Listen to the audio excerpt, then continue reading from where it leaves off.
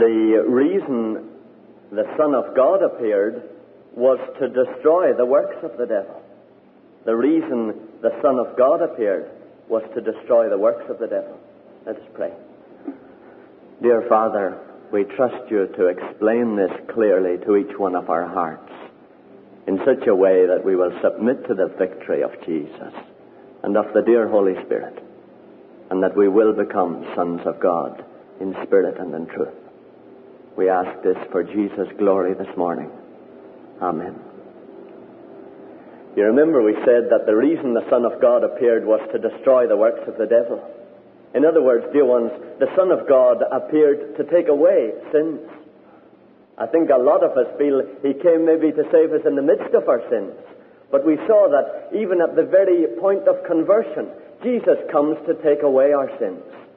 So a man or a woman is burdened with angry words that he speaks in his life and in his home. And God's Spirit comes down and shows that those are the same angry words that destroyed the Son of God on the cross of Calvary. Or a man begins to sense that there is dishonesty and deception in his business.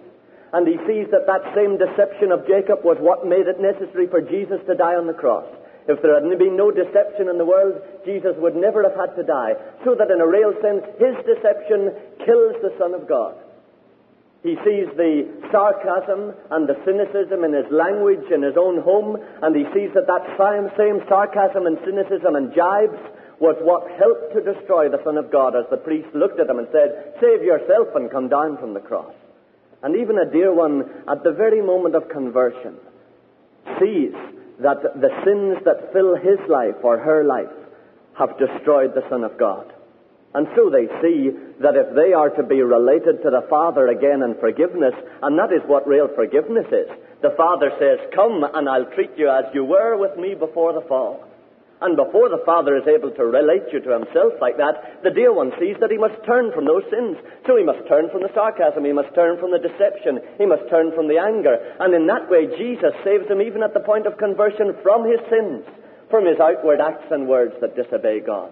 So, dear ones, it's impossible to have the assurance, the witness of the Spirit in your heart that you are a child of God while you still continue acts and words that destroy Jesus. It's just impossible. The Father cannot have you in his own heart. He cannot show you his favor. You cannot expect the Father to be pleased with those who continue to hurt his Son. So even at conversion, dear ones, it is necessary to turn from the acts and words that destroyed the Son of God. And of course, God comes down in grace and forgives you. And you have a sense of freedom from guilt in your conscience, because you know that from now on the blood of Jesus can be offered for your sins. Do you see that you cannot offer blood that you spill yourselves?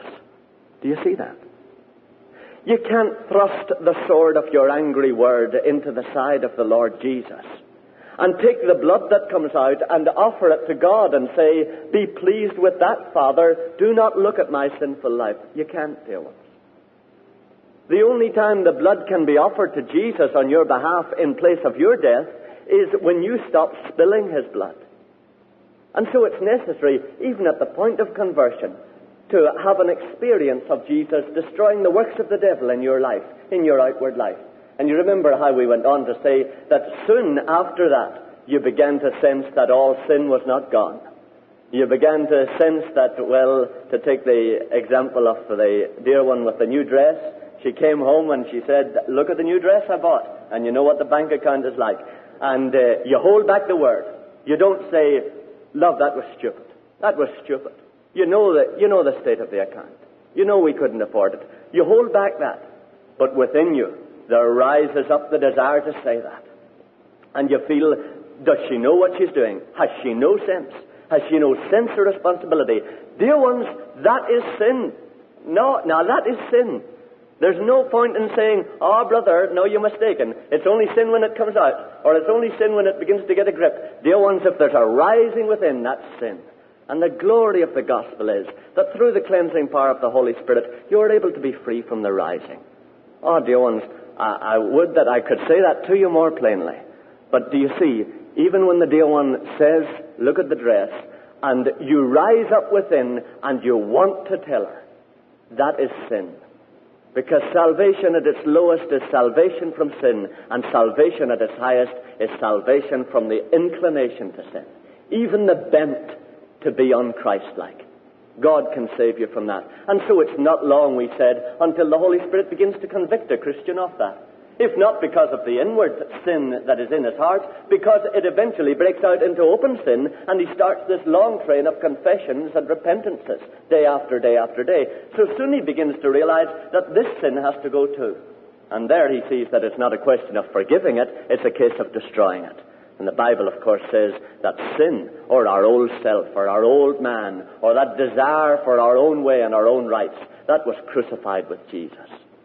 And there comes a blessed time in a Christian's life when he begins to see that sin within him, that anger and irritability and envy and jealousy, that desire to have his own way, that desire to rule over other people's lives, as enmity against God. It is not subject to the law of God, neither indeed can it be. And he cries out, the good that I would I cannot do, and the evil I do not want is what I do.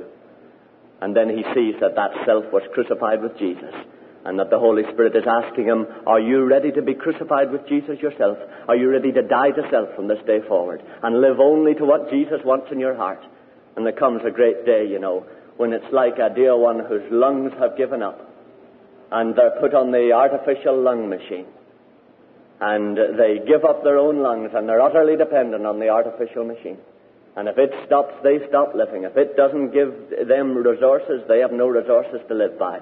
And the dear one changes the source of his motivation. And he turns from that old self, and he puts it on the cross once and for all, allows the Holy Spirit to make that crucifixion real in his heart. And then he begins to live on the basis of the Holy Spirit.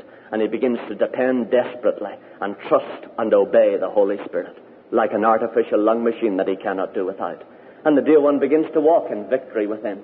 Then you remember we said yesterday that the Holy Spirit gives then power for service. And he gives gifts. So you can see in a way that the Holy Spirit sanctifies you first in your outward life, in the body, in the acts and words. Secondly, in the spirit, inside in your spirit, where you want to rule over your own life and over others. And thirdly, he sanctifies you in your soul by supplying the resources that your soul once supplied. He supplies them by the gifts of the Holy Spirit. Now, dear ones, after you've entered into conversion, the cleansing work of the Holy Spirit, and the baptizing work of the Holy Spirit, you're ready to begin the deeper life. Now, do you see that? The deeper life doesn't begin until then. No, while you're still struggling with sin, dear ones, while you're still fighting that battle within, you're not ready to begin the deeper life. The deeper life begins after a dear one has died to self, been cleansed by the Holy Spirit, and been baptized with the Holy Spirit with the gifts of the Spirit. Then the dear one is ready to begin the deeper life. And so really, in a way, the conference begins when we have entered into that. So in a sense, dear ones, if you have not experienced those steps, well, all of what we're going to say is so much mental wisdom to you, you see. Because you cannot enter into it until you're at that point. Now, dear ones, I counsel you to pray about that today, so that you will seek to come to that point. I'd like, just in the next 3 sessions, if possible, to deal with 3 aspects of the deeper life. First of all, the ministry, the Christian's ministry in the Spirit. And then this evening, the Christian's witness in the Spirit. And then tomorrow morning, the Christian's fellowship in the Spirit. And I think it is a very different kind of life, and an exciting one. The one that God originally meant us to engage in the Garden of Eden. You remember he said, I want you now to allow my Holy Spirit from the tree of life to pervade your mind and your intellect and your body, and to fill you completely, and to express himself through you freely. Well, that's the life we're engaged on when we move into the deeper life, to allow the Holy Spirit to integrate all of us.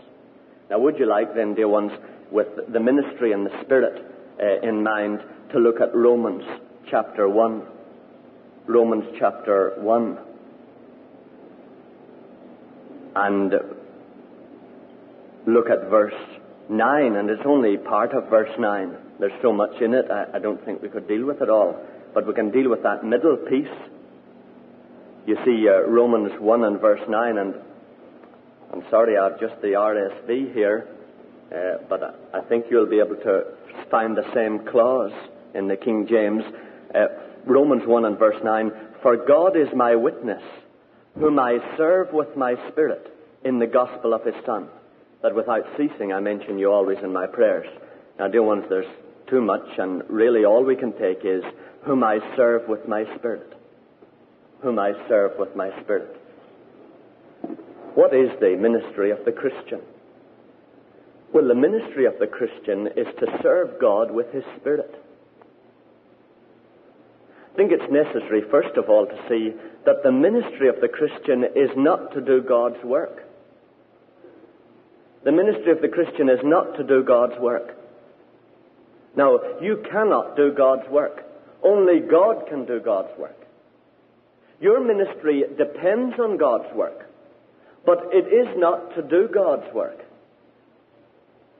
Now, you see the distinction. You may say to me, now, Pastor, that's only a matter of speaking. It's only a manner of speaking we have when we say we're doing God's work. But, dear ones, so often it tends to be a manner of thinking also, you see. Our Christian ministry depends on God's work, but does not consist of doing God's work. Only God can do his work. Now, you can see this more clearly if you look at what God's work is, and Brother Elmer has been telling that to you plainly. John 16, dear ones, and verses 8 to 11. This is God's work, and this is why no Christian ministry consists of doing God's work, though all Christian ministry depends on God's work. John 16 and verses 8 to 11. Here is God's work, and this is specifically his work, not ours. When he comes, when the Holy Spirit comes, he will convince the world of sin, and of righteousness, and of judgment. Of sin, because they do not believe in me. Of righteousness, because I go to the Father, and you will see me no more. Of judgment, because the ruler of this world is judged. That is God's work. To convict the world of sin, of righteousness, and of judgment. Now, if you ever go in to minister as a Christian and no work of God has taken place in the dear one's heart, you waste your time and deify yourself. So it's vital, dear ones, you see, for a work to take place in a person's heart before you actually speak to them. I remember that dear old white-haired man that I told you of with the hole in the wall, you remember, and the Holy Spirit making the hole if you jumped. He said, you know, you can do no witnessing unless a work of God has already taken place in the dear one's heart. And that's true, you see, right from before conversion. Unless God has awakened them in some sense, there's no point in you saying anything. So that's why the Christian's ministry depends on the work of God. But where the Christian goes in without a work of God taking place, then all the attention is drawn to the Christian. So, you know, dear ones, there are many churches where all the attention is drawn to the building or the preacher or the choir or the great preaching or the power of the place. And that happens when the work of God is not central. But when the work of God is central and the Christian's ministry depends on that, then this happens as it happened in Romans chapter 1 and verse 8, if you look there. They don't thank God for the preacher or for the choir or the beautiful building or for the many good people in the church. But in verse 8, first I thank my God through Jesus Christ for all of you. Why? Because your faith is proclaimed in all the world.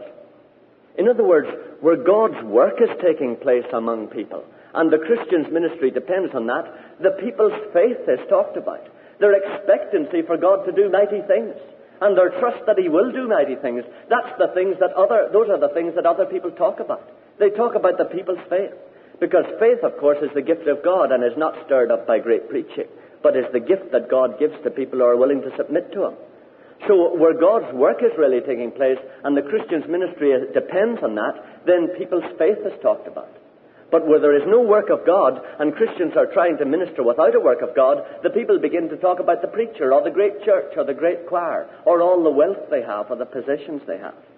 So there is a real difference, dear ones. One work will not last and the other work will last forever. You can see that that's true in 1 Corinthians 3 and verses 12 and 13. 1 Corinthians 3 and verses 12 and 13. There are two very definite kinds of work that are done under the ministry of Christians, so-called. 1 Corinthians 3 and verses 12 and 13. Now, If anyone builds on the foundation with gold, silver, precious stones, wood, hay, stubble, each man's work will become manifest, for the day will disclose it, because it will be revealed with fire, and the fire will test what sort of work each one has done. And you can see that Christians can minister in two ways, you see, without the work of God and trying to do the work of God, or with the work of God and depending on the work of God. And the one does not last and will be temporary, and the other lasts forever. And we want to build with precious stones, not wood, hay, or stubble. So it's important even with our sons and our daughters, not to go in and do our own work in their hearts, you see, but to be sure that God has done a work before we speak, and then the work remains. Dear ones, the second thing that I think we should look at in the ministry of a Christian is there in Romans 1 and verse 9. First of all, the ministry of a Christian depends on God's work, but is not God's work. And then in verse 9 that we read, "For God is my witness, whom I serve with my spirit in the gospel of his Son." A Christian in his ministry serves God. He does not serve men. A Christian in his ministry does not serve men. He serves God. Now, we have a danger in these days of saying, well, again, that's only a manner of speaking, brother. We mean we're serving God. I mean, if you give a glass of water in my name, you give it to the Lord Jesus. But, dear ones, the tendency seems to be in these days that we emphasize that we're serving man, God fades from the picture. And the Bible puts it very bluntly that a Christian's job in his ministry is to serve God. And God must be foremost. Now, you can see another verse where that is present in Ephesians 6 and verse 7. Ephesians 6 and verse 7. This emphasis is present again. Ephesians 6 and verse 7. Rendering service with a good will, as to the Lord, and not to men. Rendering service with a good will as to the Lord and not to men. So we are called to serve God and not serve men. Do you see that there is a great danger that many of us who have had our sins forgiven and have been cleansed from inward sin and have been baptized with the Holy Spirit will move out into self again in our ministry? Can you see that? That many of us are tempted by the devil after we have had our sins forgiven and been cleansed from inward sin and self and been baptized with the gifts of the Holy Spirit. There's a great danger that in our ministry we will move back into self.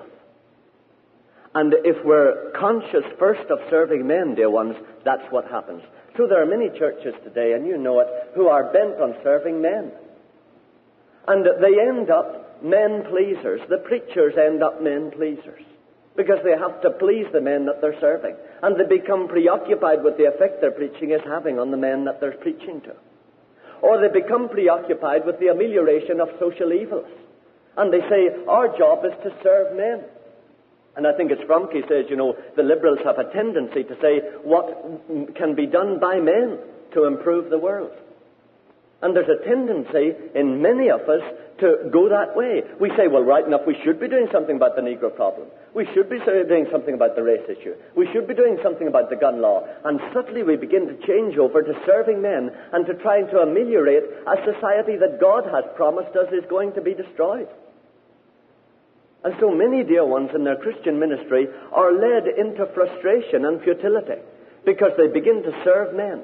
And they begin to try to renew this world that only God can renew, instead of turning to God and serving Him through the saving of individual souls and the leading of them into the sanctifying power of the Holy Spirit and into the baptism of the Holy Spirit. Instead of that, they begin to concentrate on serving society. Now, dear ones, the Bible says we are called to serve God and not to serve men. Now, you may say, and this is just the third part of what I'd like to say this morning, how do you know how you should serve God? And how do you serve God? How can you serve God? Well, you find the statement of how we serve God in 1 Corinthians 3. And maybe you'd like to turn to it, since it will be basic to what God can say to us this morning.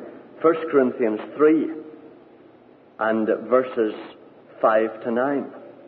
1 Corinthians 3, verses 5 to 9. What then is Apollos? What is Paul? Servants through whom you believed, as the Lord assigned to each. I planted, Apollos watered, but God gave the growth. So neither he who plants nor he who waters is anything, but only God who gives the growth. He who plants and he who waters are equal, and each shall receive his wages according to his labor. For we are fellow workers of God. We are fellow workers of God. You are God's field, God's building. I don't know how the King James translates that, dear ones. Ernst, could you read that? I don't know how King James. I'm sorry. Would someone read the King James? For we are... Yes. Now, dear ones, I'm sorry. Yes, that's... Yes. Now, I think, dear ones, it's that word with that the sister read. The Greek is really theou, which means of God.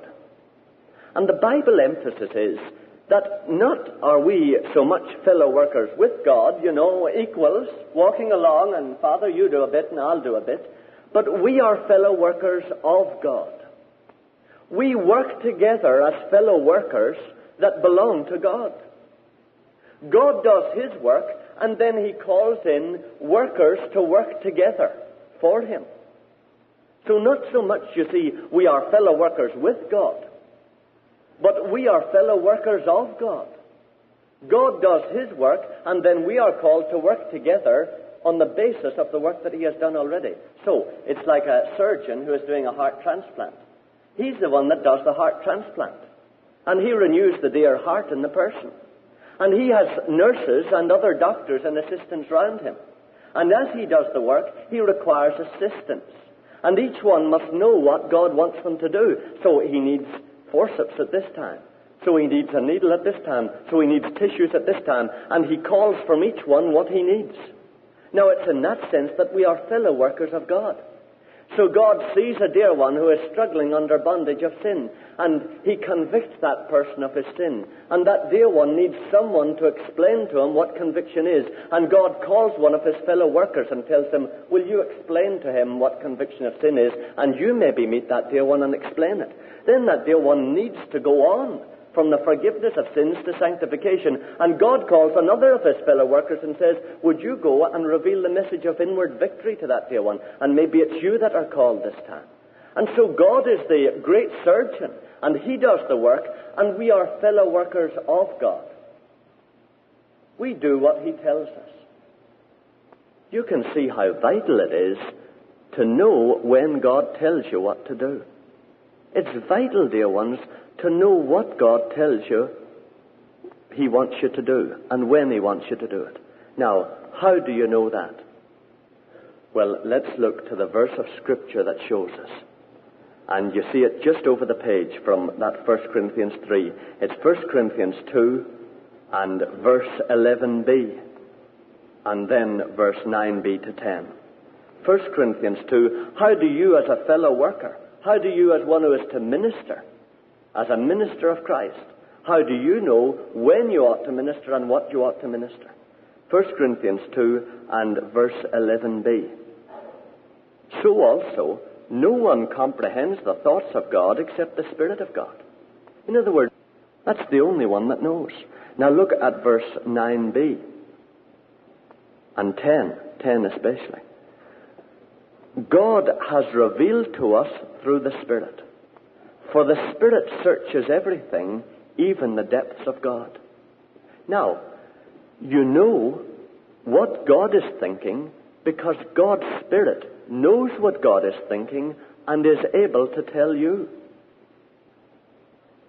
Now, it's important, dear ones, to see that this is part of the ministry in the Spirit. That your ministry is determined and commanded and directed by God's Spirit. Now, you may say, why all this mystic stuff?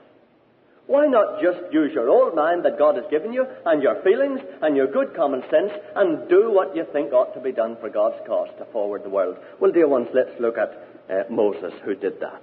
And let's look at Exodus 2 and verses 10 to 15.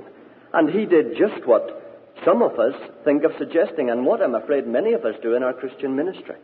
Exodus 2, 10 to 15. He used his own native wit. He was committed to God and he wanted to do what God wanted, but he decided to work it out for himself. And Exodus 2, 10 to 15. And the child grew and brought him to Pharaoh's daughter, and she brought him to Pharaoh's daughter. And she became her son, and she named him Moses, for she said, because I drew him out of the water. One day, when Moses had grown up, he went out to his people, the Israelites, and looked on their burdens. And he saw an Egyptian beating a Hebrew, one of his people. He looked this way and that, and seeing no one, he killed the Egyptian and hid him in the sand. When he went out the next day, behold, 2 Hebrews were struggling together. And he said to the man that did the wrong, why did you strike your fellow? He answered, who made you a prince and a judge over us? Do you mean to kill me as you killed the Egyptian? Then Moses was afraid, and thought, surely the thing is known. When Pharaoh heard of it, he sought to kill Moses. But Moses fled from Pharaoh, and stayed in the land of Midian, and he sat down by a well. And there is old Moses, using his own native judgment and his own native abilities, and you see what a glorious success he made of the task. He fled and ended up sitting down by a well. Now, dear ones, if you carry out your Christian ministry on the basis of your own native wit and common sense, you will end up fleeing from the situation and sitting down by a well and being of no use to God. Now, look at Moses when God's own Spirit directed him. Exodus 3 and verse 1. Now Moses was keeping the flock of his father-in-law, Jethro, the priest of Midian, and he led his flock to the west side of the wilderness, and came to Horeb, the mountain of God. And then in verse 7, then the Lord said, I have seen the affliction of my spirit, of my people, who are in Egypt, and have heard their cry because of their taskmasters. I know their sufferings. The Spirit of God spoke to Moses and told him. Then in verse 10, come, I will send you to Pharaoh, that you may bring forth my people, the sons of Israel, out of Egypt. But Moses said to God, who am I that I should go to Pharaoh and bring the sons of Israel out of Egypt? And his own native wit rose again. He said, but I will be with you, and this shall be the sign for you that I have sent you. When you have brought forth the people out of Egypt, you shall serve God upon this mountain. And then in verse 20, you see the achievements of God continuing through Moses. So I will stretch out my hand and smite Egypt with all the wonders which I will do in it, and then he will let you go. And so the message goes on into 30 and 31 of the next chapter, where eventually the people are freed. And God's mission is accomplished through God's Spirit telling the co-worker of God what he ought to do. In other words, dear ones, there's a difference between your ministry being directed by God's Spirit, who alone knows God's thoughts, and your ministry being directed by your own soulish powers. You see, just as there is a clear distinction between God's Spirit and our spirit. You remember we talked about the Garden of Eden and the tree of life, through which God was going to pour the Spirit of begotten life into our spirits, so that it would pervade all of our lives, our minds and emotions. Now, as there is a difference between the God's Spirit and our spirit, Romans 8 and 16, the Spirit of God witnesses with our spirit that we are children of God. There's a distinction between them. So there is a distinction, dear ones, between the spirit and the soul that we have. You see, there is a distinction between our spirit and our souls. Now, you may question that, and you may want to look at it more carefully. So would you like to turn just to some of these passages? First of all, the most obvious one is 1 Thessalonians 5 and 23, and most of you perhaps know it by heart and don't need to turn to it. 1 Thessalonians 5 and 23. May the God of peace himself sanctify you wholly, and may your spirit and soul and body be kept sound and blameless at the coming of our Lord Jesus Christ. Now, many of us read that and say, well, that just means your body, and all the spiritual part of you. Now, dear ones, the Word of God is precious and was inspired by the Maker of the world so that the right words were given to us to convey the right meaning. Now, when the Bible makes a distinction between body and soul and spirit, that distinction is there. Because we are loose in our use of language, it does not mean that God is loose in the use of language. And God says body, soul, and spirit because he means that there is a distinction not only between body and soul, but there is a distinction between soul and spirit. In fact, you'll see by the next reference that we take that it is vital for a Christian in his ministry not only to know that there is a distinction between soul and spirit, but actually to allow his soul and his spirit to be distinguished in his own life. It is essential for him to be able to see the difference in his own life and to know when he is listening to his spirit and when he is listening to his soul. Now you can see that in Hebrews 4, dear ones. Hebrews 4 and verses 12 to 13. Hebrews 4 and 12 to 13.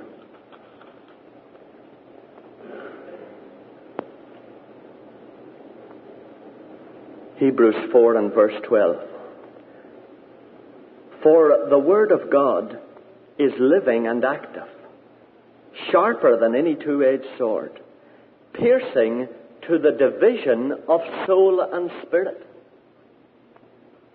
Piercing to the division of soul and spirit. In other words, not only can you know that you have a soul and you have a spirit, but the Word of God is able, through the power of the Holy Spirit and the revelation of God's Word, to distinguish for you between your soul and your spirit.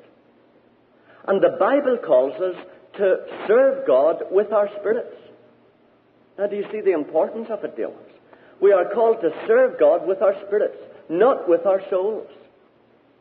And many of us are having failure in our own Christian ministries because we're trying to serve God with the power of our own souls. And you know, again and again, the Bible emphasizes this. Worship with your spirit. Pray with your spirit. Serve with your spirit. The Bible emphasizes that we must pray and worship and serve with our spirits, not with our souls. Now, you may say, well, what are our souls? What does our soul consist of? Well, would you just be patient then, and we'll follow just a few references through and see it from the Scripture, and then we can apply it to our own hearts. 2 Peter 2 and verses 7 and 8. 2 Peter 2 and verses 7 and 8.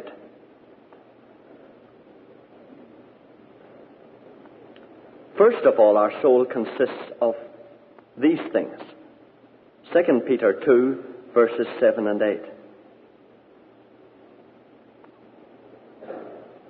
And if he rescued righteous Lot, greatly distressed by the licentiousness of the wicked, for by what that righteous man saw and heard as he lived among them, he was vexed in his righteous soul day after day with their lawless deeds. Now he was distressed. He was vexed. You feel distressed and vexed when your emotions feel distressed and vexed. But the New Testament there says, he was vexed in his righteous soul. Now the soul consists first of all of our emotions. That's one of the parts of the soul. And that's one of the things that we're not called to serve God with first and foremost, with our emotions. Now at times we do serve God with our emotions, you see. At times we go up to some dear one and we think, if we can only get over to them the joy of life in Jesus, then they'll want him for themselves.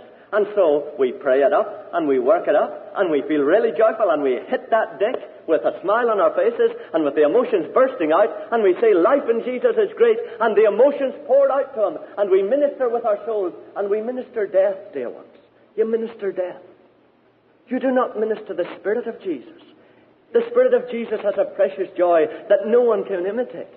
But we turn on this human joy for the best motives. I know, dear ones, for the best motives. But it is not of Jesus. It is not of the Spirit of Jesus. It is the emotions of our soul. And so often we witness in the strength of our soul. You see, that was the very temptation in the Garden of Eden. You remember we said it was not choose good and avoid evil, but it was choose the knowledge of good and evil. It was a rising up of the soul in the Garden of Eden. You remember we said that all our functions were perverted of every part of our personality by the fall. Our bodies, instead of giving out people in the image of God, began to enjoy themselves and concentrate on their own enjoyment. You remember we said that our spirits that were meant to rule over the world, and God through them to rule over the world, began to rule over themselves and rule over other people. And then the soul, which was meant to receive directions from the Spirit, it began to work itself. It began to operate itself. It began to substitute its power for the resources from the tree of life. Dear ones, when you pour out your own emotions to someone to whom you're supposed to witness, and those emotions do not come from the Spirit of Jesus, because of course the Spirit of Jesus can use your emotions. I don't mean you go without emotion. But there's an emotion that is soulish, and there's an emotion that comes because the Spirit of Jesus has provoked it. Now, one gives life and the other gives death.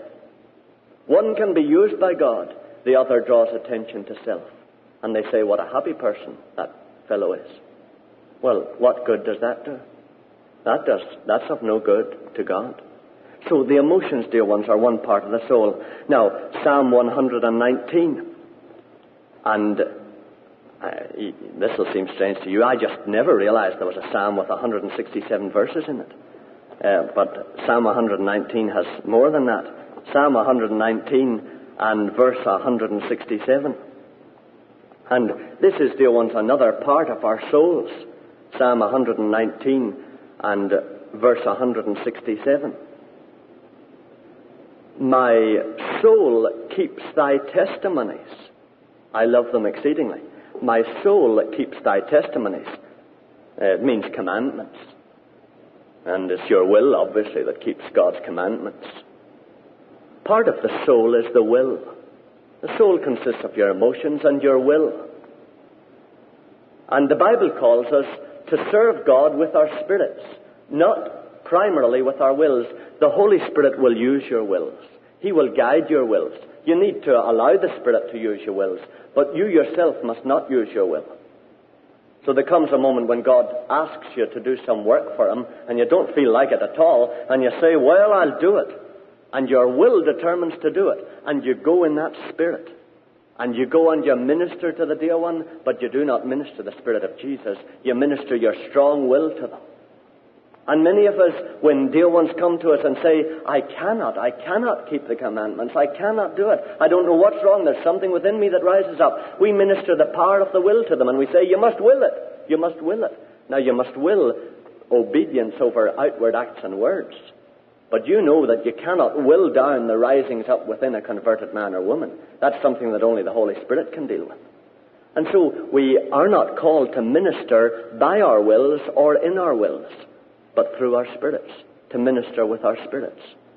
Well, dear ones, another part of the soul is found in different parts of the Bible, but I think that maybe we have only time just to look at the mind, and you can see it there in Deuteronomy 11 and verse 18.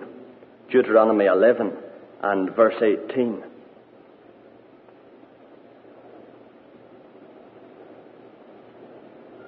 Deuteronomy 11 and verse 18.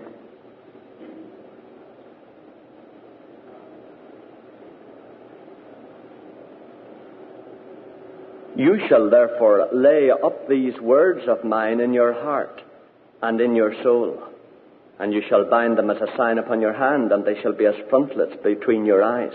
You shall therefore lay up these words of mine in your heart and in your soul. Now, if you lay up words for an examination, you obviously lay them up in your memory, and that's part of your mind. And the soul consists of the emotions and the will and the mind. So do you see that? The soul consists of the mind, the emotions, and the will. We believe also that there's reason for saying it consists of the conscience. But the vital things in the ministry of a Christian are the mind, the emotions, and the will. And dear ones, God calls us not to minister with our minds, but to allow the Holy Spirit to use our minds. Now I think Philip could have ministered with his mind. God came down to him and said, will you go to the desert road that leads to Gaza? Philip, if he had been ministering with his mind, would have said, thinks, the desert road that leads to Gaza, a desert road has no one on it. No, Father, because there's a revival going on here, and I'm needed here to lead others, dear ones, into conversion. No, I will not go to the desert road that leads to Gaza, because my mind tells me that's a desert road. Now, often if we minister in the power of our minds, we will go astray in our own Christian ministries, because that's ministering with the soulish powers. Now, dear ones, we cannot do any work for God by ministering with our minds. So often in an argument, we minister with our minds. We're determined that they'll see the doctrine as we see it. And we'll determine they'll understand the infinite mind's definition of sin just as we understand it. Dear ones, that isn't the vital thing at all. But that they see the beauty of Jesus, and they see that sin is any falling short of that beauty. But many of us minister in the power of our minds and not in the power of the Spirit. We do not serve God with our spirits. We serve Him with our minds. So I did this, at my first church in Minneapolis. I decided what they need to do is read the Bible. So I'll get Bible study groups going. And right enough, we did it. And I had a good Bible study book, and I duplicated sheets, and I had 6 groups going, and there were 10 or 12 people in each group, and that was magnificent. In a Methodist church, anyway, it was magnificent. And there were 70 of us meeting every week for an hour. And I led every group, so that I led 6 groups a week, just to make sure that they saw the Word of God as it really was. And I had thought this whole thing up with this great clever thing here. And then 6 months went for 6 months. And 6 months passed by, and I looked round for the fruit. And there was no fruit. They all knew the Bible, and they were enjoying the groups. And Reverend O'Neill, we really think the groups are good. But there was no life pouring through the groups, because this mind had thought the idea up. And I had organized them as I would organize an army. And dear ones, if you serve God with your mind like that, instead of with your spirit, there will be no fruit. The Christian's ministry depends on serving God with the Spirit. Now, you say, why? Well, God wants this to be the situation in your life. The Spirit receives directions from His Spirit. Then the Spirit wears the soul. You see, wears the soul, as I wear this coat. The Spirit wears the soul and expresses the directions that God has given it through the mind and emotions and the will of the soul. And then the soul wears the body. And the soul expresses what it has received from the Spirit out through the body. And the will of God is that the life that He gives to your spirit should come out untinged and untainted through your body. And that's why the body, the soul, and the spirit must not only be completely sanctified, but they must work in that order, dear ones. If it works from the soul, then it is not of God. It is of the soul. It is still of the old independence of men. And you'll often see a person who has claimed to be sanctified and claimed to be baptized with the Spirit, and that, dear one, pours forth their soul. And all you meet is their soul and the power of their soul. And you do not meet the Spirit of Jesus. And you know that. There's something that grinds inside you, and you know that soulish power pouring out. Now, dear ones, that is not God's will. You can see this is also why psychology has little place, psychiatric counseling has little place in the life of a Christian. Because the Spirit is the one that's wrong or right. The soul only expresses what is in the Spirit. Now, psychology is suke and logos. It's the knowledge of the suke, or the mind, or the soul.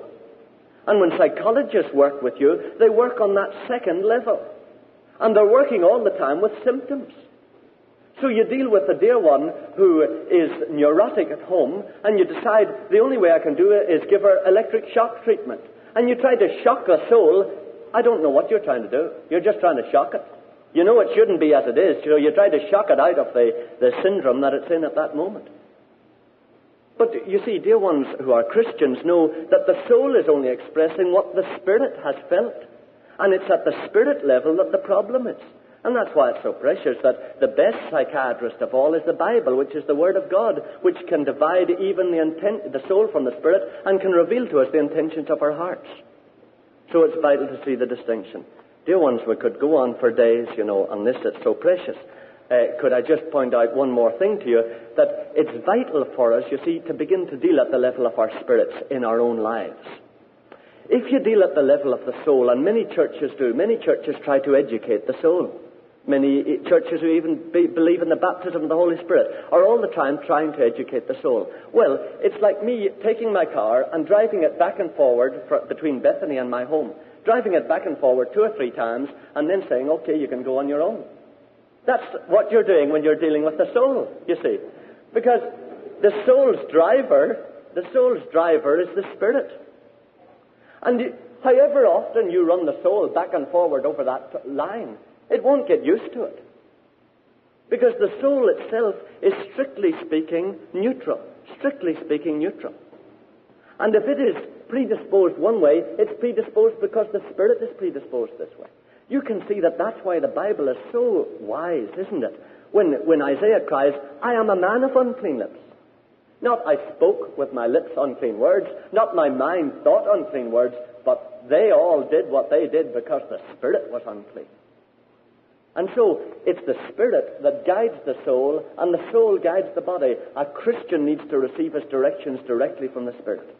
Now, many of us have gone astray because we've come into all the experience of the Spirit, and we have not lived by the Spirit. We have not ministered in the Spirit. We've looked up the books, the psychology books, and we've read all the other books. I'm sure it's good to read them, but it's good to realize that your direction day by day, moment by moment, must come from your Spirit. Now, last of all, dear ones, and there isn't really much time to talk about it, but God wants to show you the distinction between your soul and your spirit. So again and again, dear ones who are about to enter into the deeper life, find they're meeting defeat